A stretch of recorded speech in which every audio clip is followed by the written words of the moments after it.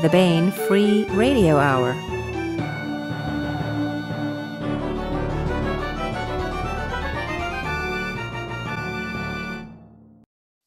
On the podcast, another roadside attraction and a classic of science fiction. Plus, we continue our ongoing audiobook serialization of Timothy Zahn's Cobra. All right now.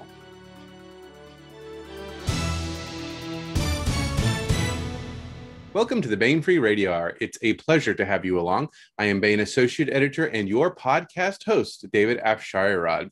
This week, Josh Hayes sat down with Baen Publisher, Editor-in-Chief, and Art Director Toni Weisskopf to discuss The City Who Fought by Anne McCaffrey and S.M. Stirling, a classic of science fiction back in print with Baen Books as a trade paperback and, of course, in all of your favorite ebook formats. But first, the news.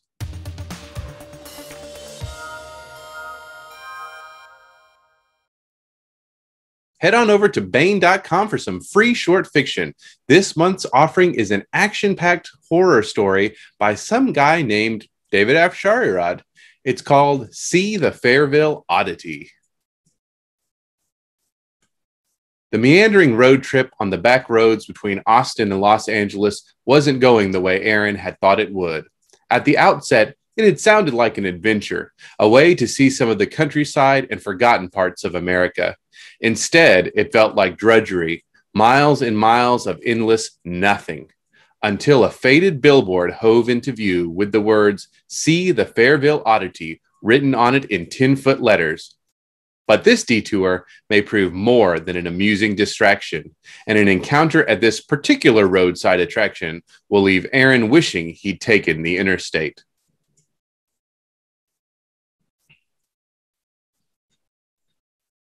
That's See the Fairville Oddity, a short story by your humble podcast host, David Afsharirad, free to read this month at Baen.com. Can't get enough of Anne McCaffrey? To celebrate the reprinting of The City Who Fought, we're offering ebook discounts on all our McCaffrey backlist. For the month of May, get $1 off every Anne McCaffrey novel we publish. Sale ends May 31st, and this discount is good wherever Baen ebooks are sold. And that's it for the news.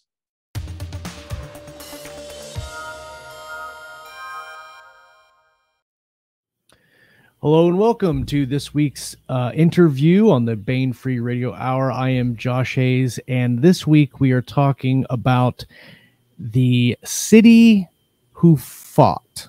I was a complete noob when it came to this book. It's a reprint from back in the early 90s, and coming to this book, not knowing anything about it, I really enjoyed it, and today Toni Weisskopf is going to talk with me about it. Hi, Toni, welcome to the show.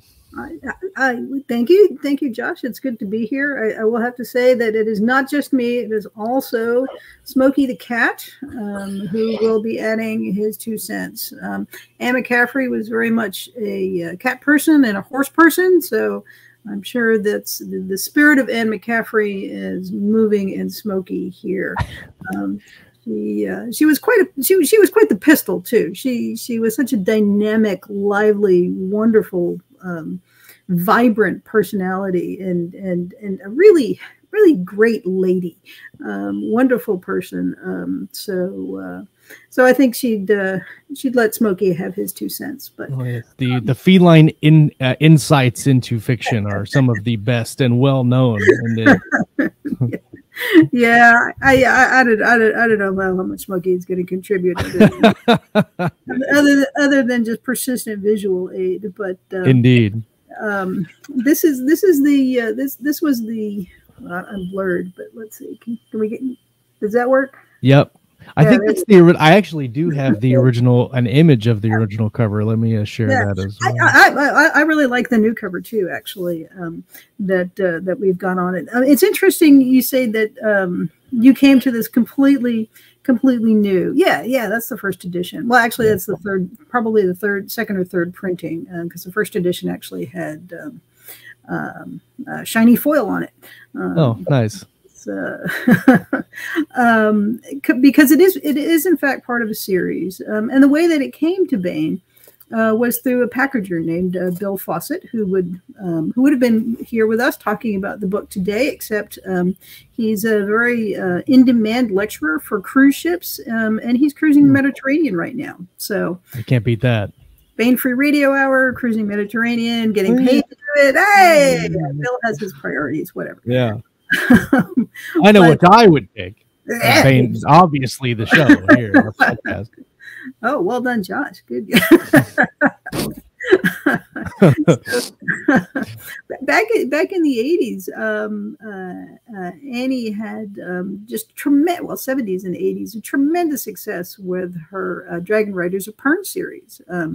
Regularly hitting the Times list. She was, in fact, one of the Pern books was, I believe, The White Dragon was the first science fiction mass market book to hit #1 on the Times list. So, very nice, yeah. All of this, women in science fiction, they really need a hand up. Yeah, they're doing pretty well. From the very beginning, and again, we should mention too that her publisher at the time was Judy Lynn Del Rey. Another great lady of science fiction. So at any rate, Anne was doing really, really well with the Dragon Riders of Pern, but she had other stories that she wanted to tell. And Bill brought to us a package of 3 novels, Sassenach, The Death of Sleep, and The Generation Warriors, that we paired Annie with rising up-and-coming strong science fiction writers, people who were going to be great, but who were just at the beginning of their career and who had more time. Right. So that's how we got those books with Elizabeth Moon and Jody Lynn Nye, who have indeed, as promised, become major forces and major writers. Leading the field on their own. And those did so well and were so much fun to do that Annie returned to another series that she had that she wanted to do more in. And that was based around the novel The Ship Who Sang, which is one of my favorite books of hers. And it tells the story of 2 people. One person who has been handicapped and whose body is on life support, but whose brain is active, and who is paired with a brawn. So we have a brain and a brawn, and the story is what this combination of these 2 people can do. And we had a couple of other writers who worked with Annie before Steve Stirling. Misty Lackey was one. The Ship Who Searched, one of my favorite science fiction novels. We should mention that Misty Lackey has just been this weekend being named a Grand Master by the Science Fiction and Fantasy Writers of America. Oh, wow, yeah. Yeah, but Misty writes really great science fiction too. And it's not just fantasy, although her fantasy, must be admitted, is really good. Right. But she writes great science fiction, and The Ship Who Searched was a fantastic science fiction novel. Margaret Ball wrote one in this series as well. And Steve Stirling wrote The City Who Fought. And that's the novel that we'll be talking about today. But that's a little bit of the history of how this series came to be and came to Baen. It's interesting because, like I said, I didn't know that the story itself was part of a series until I was about halfway through, and I was like, I think I'm missing some things here. And then I Googled and found, obviously, it's the 3rd book in basically the grouping of stories told here, and because I started the book and I go, man, the learning curve on this book is so high going into it. And then it made sense to me after learning it was part of a series. But I like the idea of the brain-brawn duality.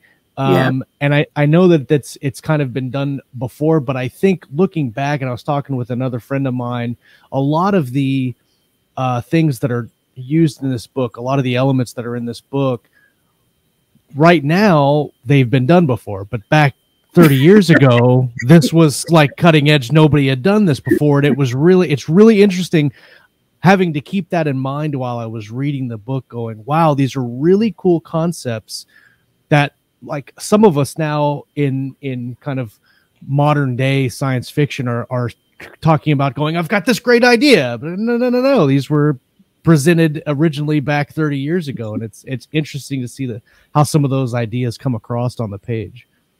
Yeah, I think it's always fun to see how new people approach science fiction ideas, right?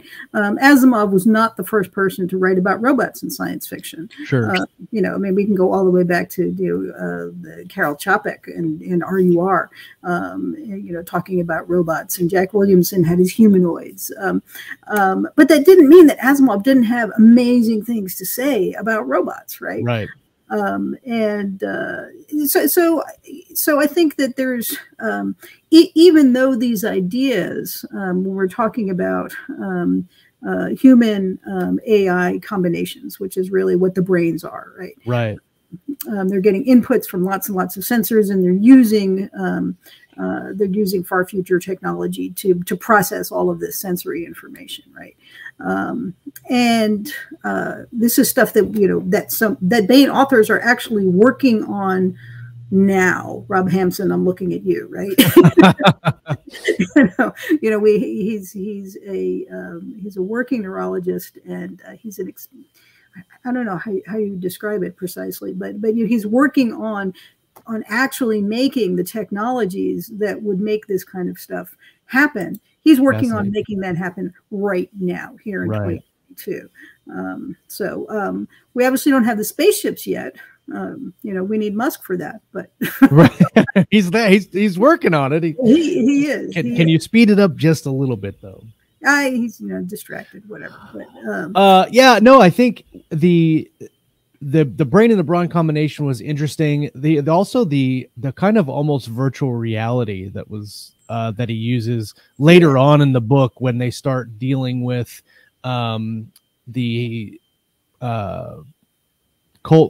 Calamari. Yeah. Yes.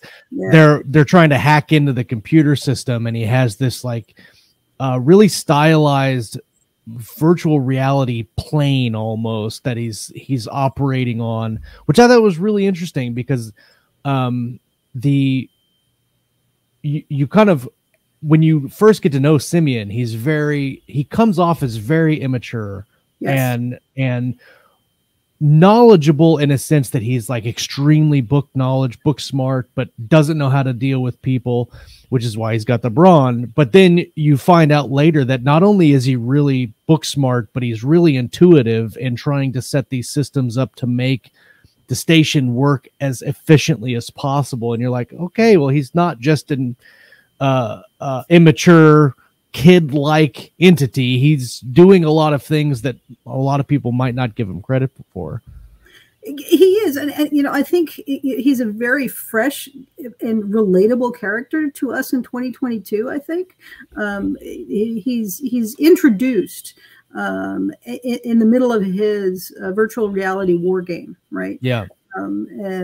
He's got an alternate history setting with Wellington and fighting Napoleon in Britain, right? And so, those of us who have lived through 2020 and 2021 and spend a lot of time on our computer, right, can relate to this, right? Right. Right. He's living a lot of his life and getting a lot of joy from this virtual reality. The difference is that he can't put his headphones down and go out, right? Indeed. And in some sense, that is his putting his headphones down and going out, because otherwise he's, I don't know that I can think of a description of what his living situation is, other than he is the station. But going into the VR is kind of his going outside, and I think some of the funniest instances of the book where he kind of oversteps himself as the station. Is, yes, he's everywhere all the time, but he shouldn't be everywhere all the time. And how does that relate to people that are like, no, this is a private situation, you shouldn't be here? And I thought that those elements were handled really really well, in that it's still like he's still that immature type of being that's learning how to interact with everyone. Yes. Yeah, absolutely. And McCaffrey and Stirling just do it so effortless. So easily. Yes. Yeah, there we go. 100%. So that's it. I read a lot of slush. Okay. I read a lot of manuscripts so that you guys don't have to. Yeah. and thank you for that. I appreciate that. And you are welcome. but stepping into this novel, it's so you're just wrapped around with competence. Right. The first 3 chapters of this book are just a lovely masterclass in how to introduce characters, how to introduce science fictional settings, because they set up 3 separate cultures, right? Yes. They set up the pirate culture, they set up the refugee culture, and they set up the city brain brawn culture. Right. All 3 of those things are fully realized in the first 3 chapters of this book. You have a firm grasp of Simeon's character. You have a firm grasp of his brawn, his new brawn, right? That's the problem that comes in. He's like, oh my God, the brawn that I was used to, the guy that I liked, and we had a wonderful working relationship, and he was great. And now I have to break in this new person that I don't freaking want to. Right. Right. Right. And she doesn't want to be there either. And so we have this tension right off between the 2 of them. But well, and I thought that the civilizations were so fully realized that was part of the learning curve. But then also, as you're going through, none of those civilizations are anything that resembles anything that we know specifically here on Earth. They're very alien in nature. They have developed into the future, in hundreds and hundreds of years into the future, as something completely different that we would imagine as a civilization now. Yeah. And all 3 were different. All 3 made sense to what the civilization turned into and what it was doing. And I thought that, like you said, very well presented, so it's not some kind of convoluted info dumping type of description and introduction to those. Yeah, they give you just as much information as you need. Only the strokes that are needed to paint that picture are there. Nothing that you don't need is there, and all of it serves. If you have that sort of exploratory science fictional, whoa, that's different, that's weird, I need to know more about that. They give you just enough to trail you, so that you follow on that trail of breadcrumbs, and you keep on turning. And one of the things that again, just absolute deft master touches here, is that Simeon is a real asshole. 100% true. And Hap, what's your first name? Channa Hap. Channa Hap is, she's called the Stone Cold Bitch several times because she is, right? Right. and yet we still like them, right? Well, and I think sympathy for them. Right. I think the interesting thing about liking those characters is you don't at first, because you don't understand them. And then as you understand them, you begin to realize, you begin to empathize and like them, which I thought was really good in the presentation of the story itself. Like some characters you first meet and you're like, I like this character. And then that's just it. You like the character through the entire book. And these characters, you're like, I really don't know if I like these characters. And by the end of the novel, you're like, oh, they're really good. And I think that goes to show like flaws and troubled characters that have to deal with their own kind of situations, and gives you a glimpse of not only the troubles that they're going with, but how they're dealing with it. And that tells you a lot about the character too. Yes, exactly. I mean, it's not a whole lot of psychoanalysis, right? It's right. These are people who have lives and interactions and friends and jobs, and we get to see them doing all of that. But these lives and interactions and friends and jobs are in this really cool far future science fictional world, right? Right, right. Where all this kind of neat stuff goes on. And then, of course, there's the character of Jote, right? I love Jote, yes. Well, Steve Stirling loves Jote too. but so we have this sort of troubled first few days, first few weeks between Simeon and Channa, and one of the problems that Channa runs into as she's shaking down doing her job and exploring the ship and looking into the nooks and crannies is she finds a feral human. Right. And first of all, that's such a lovely thing, right? Is that, so many people have the future being just all perfect, right? Yeah. And like a Star Trek type of everything is utopian and everybody gets along and it's all flowers and roses and everything's accounted for, right? Yeah. I mean, there's not a stowaway on the Enterprise, right? Unless it's Q or whatever. Well, and not and that, like, the ability for her to disappear says a lot about how limited Simeon is, yes, as the station, right? Like, so he's not all powerful, all seeing, and that aspect of his personality is shown through what Jote can do. Yes, and as we discover, all right, here's this interesting little flaw in the station. This is going to become hugely important to the plot later on, right? As we have to deal with more than just a feral human, right? Right. So, yeah. One small feral person. And on top of all of that, they're discussing issues of how we approach gender, right? All of that, all of that is there in the first three chapters. Is what are the characters' attitudes towards gender? What are the various cultures' attitudes toward gender? What should it be? And we get to see lots and lots of little interactions and variations on this theme just right up front.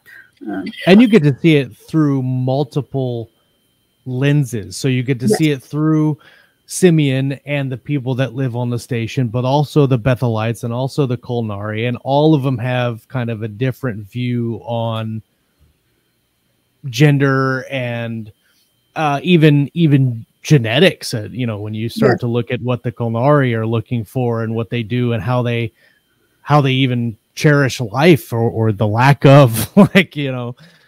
So I really liked the I mean, you mentioned it's not an in-depth, like, look at gender or culture in a sense of like a great literary piece, but you do get to see an in-depth kind of overview of different cultures and how they become and how they start to look at different issues.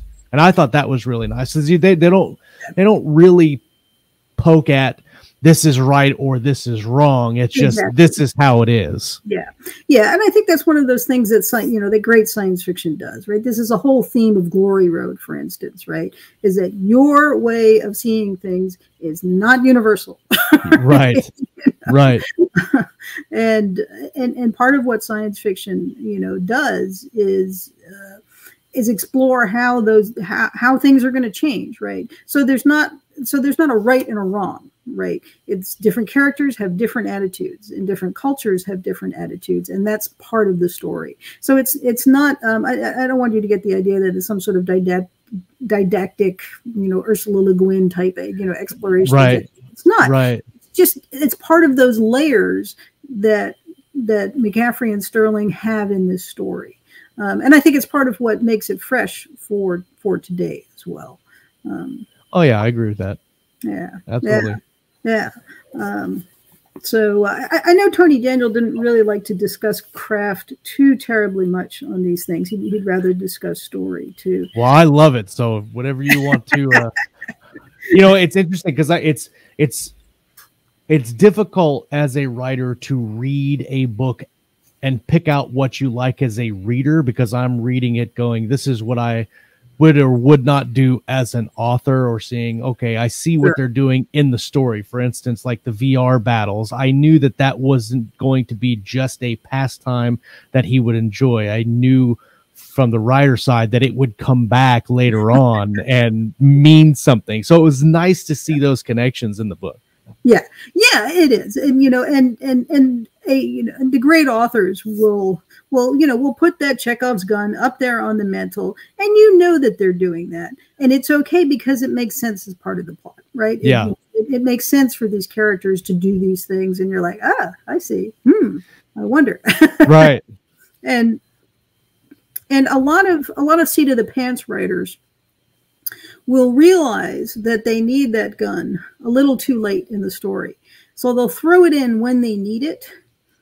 And that's fine, so long as you have that editorial pass that goes back and puts in the right. puts in the earlier work. So for instance, if you're going to have Simeon be this fantastic strategic genius, which he is, and you need that for the climax of your book. Right, exactly. Then you can't just have him pull that out of his ass late in the story. Right. So it is in fact the first thing we see him doing. And that's, and that's okay, because that's part of how we're establishing his character. So there's that delicate balance, I think. Yeah, go ahead. Well, I was going to say that it's interesting because again, this was written 30 years ago. So some of the fiction that's written now, the storytelling is different in the way that you would present the story. And so the battle between the station and the city and everybody in the Kolnari, it's presented differently than it may be presented today. Mm. And that's just not to say it's wrong or bad. It's just different. And the way in which it wasn't a stand-up fight and could not be a stand-up fight based on many factors, based on they didn't really have warriors, they didn't have an army, they couldn't fight off the superhuman Kolnari that were just super strong, and they were ruthless, and so everything had to be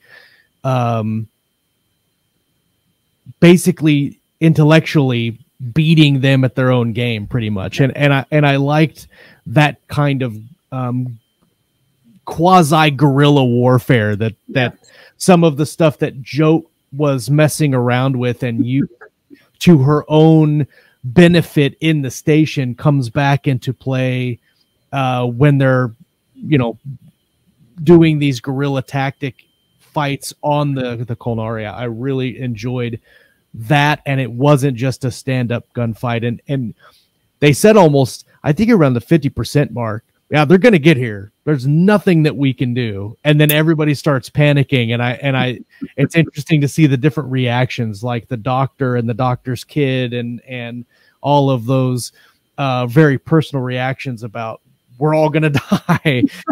and how do people react to that? Yeah. And, and again, fighting battles in and of themselves are not interesting, right? Indeed. It's why do we care? Why do we care that one side wins over another? Otherwise, it's just a technical exercise. It's just, it's just a VR battle. It's just a war game. And that's what, that's what the fiction is for. That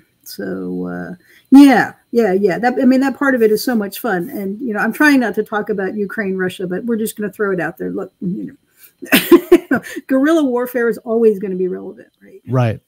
100%. So writing about it in a way, showing how ordinary people respond to stress. But again, in that cool science fiction far future where you can do so much, that's part of what, is for me the thrill of science fiction. Talking just very briefly about craft. I'm going to talk about right at the beginning of chapter 3, and talking about different styles and the way that things are done nowadays versus the way that things might have were done earlier. Well, I'm finding a lot of people don't understand the purpose of chapter breaks, the purpose of line breaks within chapters, right? And the difference between a line break, a chapter break, a scene end, and a part end, right? Each of those things indicates a different kind of conclusion, right? Just as a period ends a sentence, a chapter break ends a particular sequence of events. It's an organized part. And I think today we have a tendency to just write everything, right? To just write, he came in the door and he flipped on the light and he scratched his ass and he sat in the chair and the cat leaped on him, right? Right. So, right. Right. Do we need all that?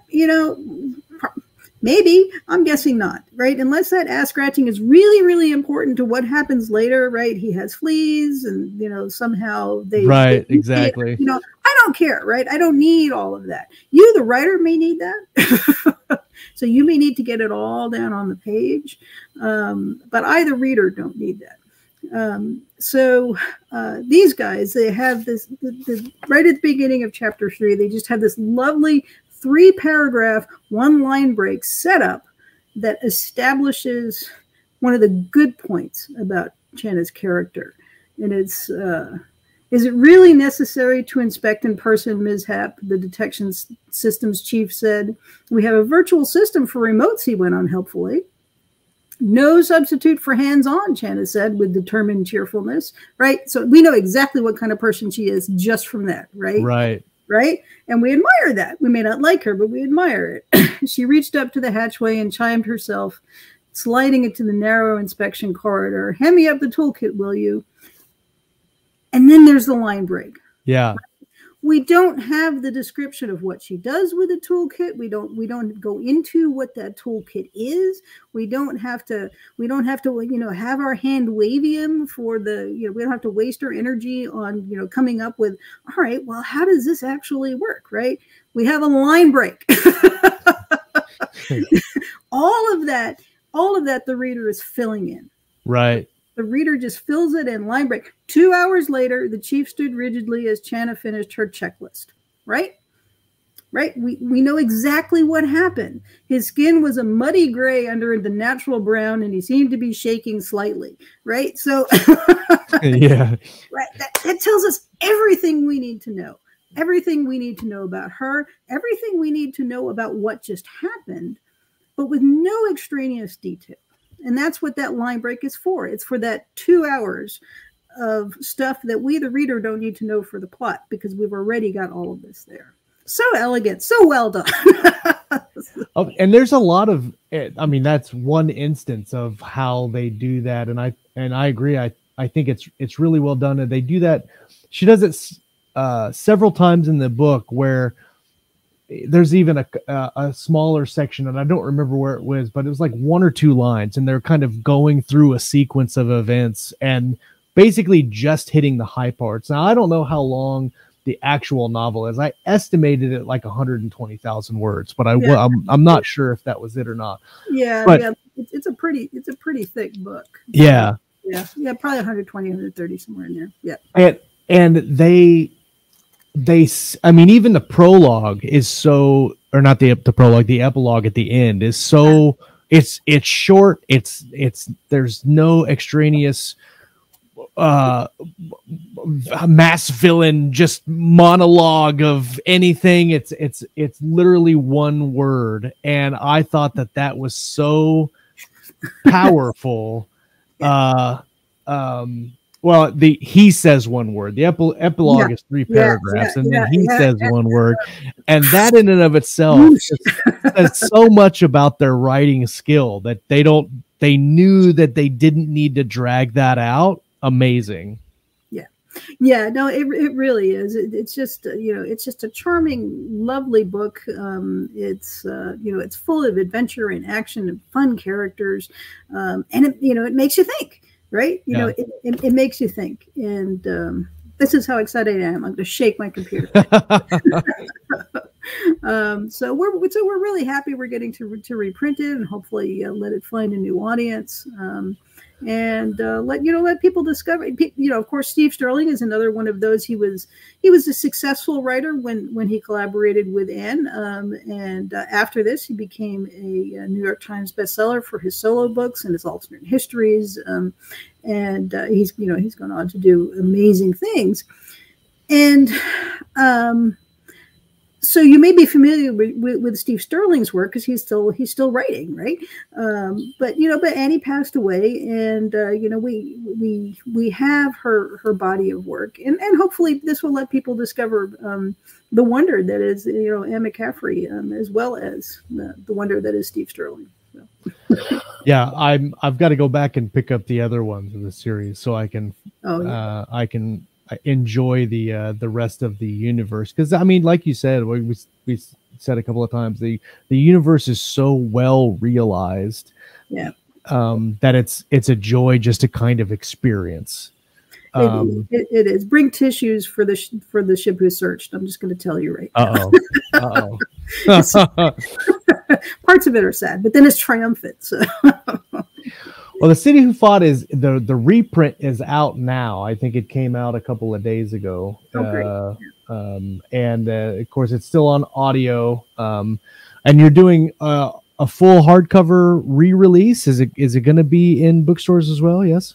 It'll be a trade paperback, and yes, it's in bookstores and libraries and ebook versions, of course, with a lovely new cover and the artwork is beautiful. My books, yeah. So. Well, Toni, thank you very much for talking with me today about the book, and it was our pleasure. Yes. Oh yes, thank you, Smokey. I appreciate you. Everybody that came and hung out today for the show, thank you for joining us on this interview for the Baen Free Radio Hour. And I don't know if David has anything else lined up after this segment of the podcast, but he'll take care of it from his end. So thank you, Toni, and we'll end the show there and move on. All right.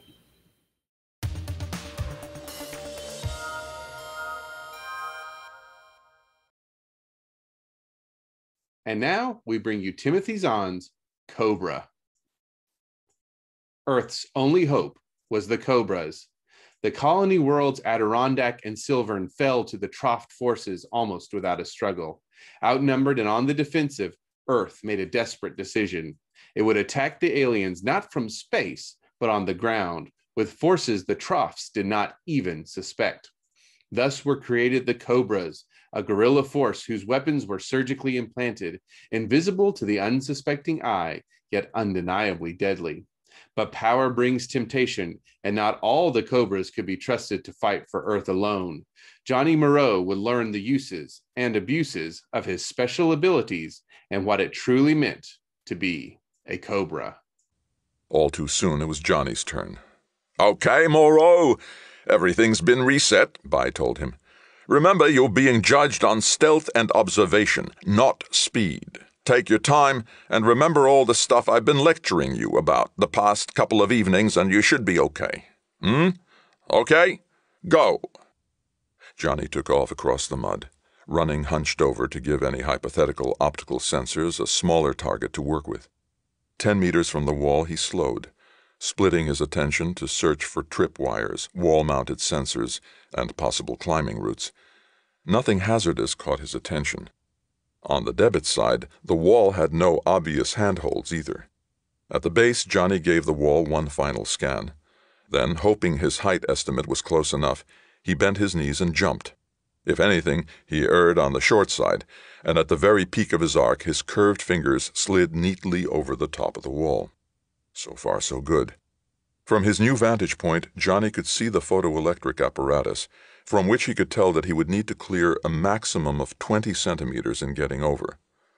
A relatively easy task, provided he didn't bring the pseudo-Trofts down on him in the process. Clicking his back teeth together, he activated his auditory enhancers, clicked 3 times more to run them to max. The sound of impacting rain reached frequency saturation and leveled out at a dull roar. Beneath it, fainter noises became audible. None of them, he decided, sounded like remotes slogging through mud. Mentally crossing his fingers, he eased his head above the wall, switching off his super hearing as he did so. The inner building was smaller than he'd expected, a single-story structure covering perhaps 1/10 of the walled-in area. No guards were visible near it. Shifting his attention, he gave the rest of the courtyard a quick sweep. Empty. Either he'd been incredibly lucky and all the guards were momentarily on the far side of the building, or else they were all inside, perhaps watching through the darkened windows. Either way, he had little choice but to grab the opportunity.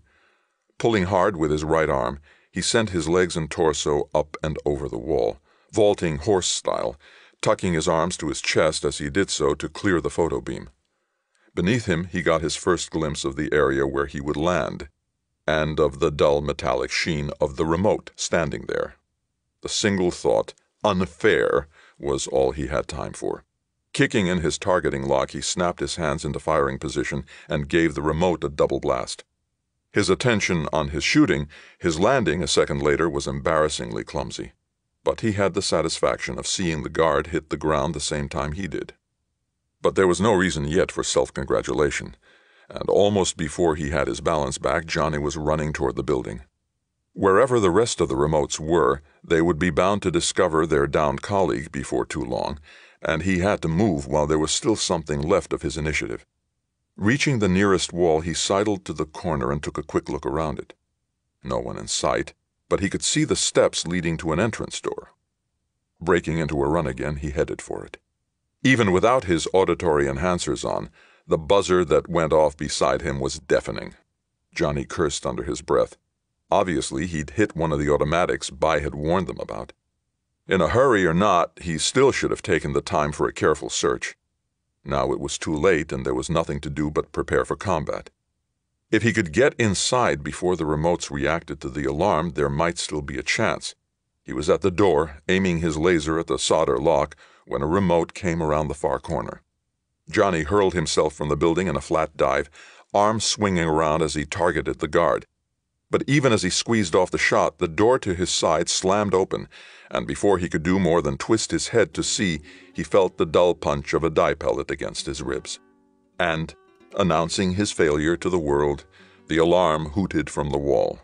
Feeling like an idiot, Johnny got to his feet and looked around for the way out. "Let that be a lesson to you," someone said from the building, and Johnny turned to see a man with a Cobra operations patch on his coveralls standing behind the remote who'd shot him. "When you've got 2 or more targets, it can actually be faster to slag the first one visually without the targeting lock." "Thanks, sir," Johnny sighed. "How do I get out?" "Right over there. You can head back and get cleaned up. And if it helps, a lot of the others did worse." Swallowing, Johnny nodded and set off in the indicated direction. It wasn't much comfort to know that others would have died sooner. Dead is still dead. That was another installment in Timothy Zahn's Cobra. And that's it for the podcast. Thanks as always to Audible.com and podcast theme composer Ruth Judkowitz. Praise, thanks, and gratitude to Josh Hayes and Toni Weisskopf for discussing The City Who Fought today. And good night, Tony Daniel, wherever you are. This is David F. Sharirad coming to you from a soundproof bunker somewhere deep in the heart of Texas. Join us here next week at the hammering heart of science fiction and fantasy, and keep reaching for the stars.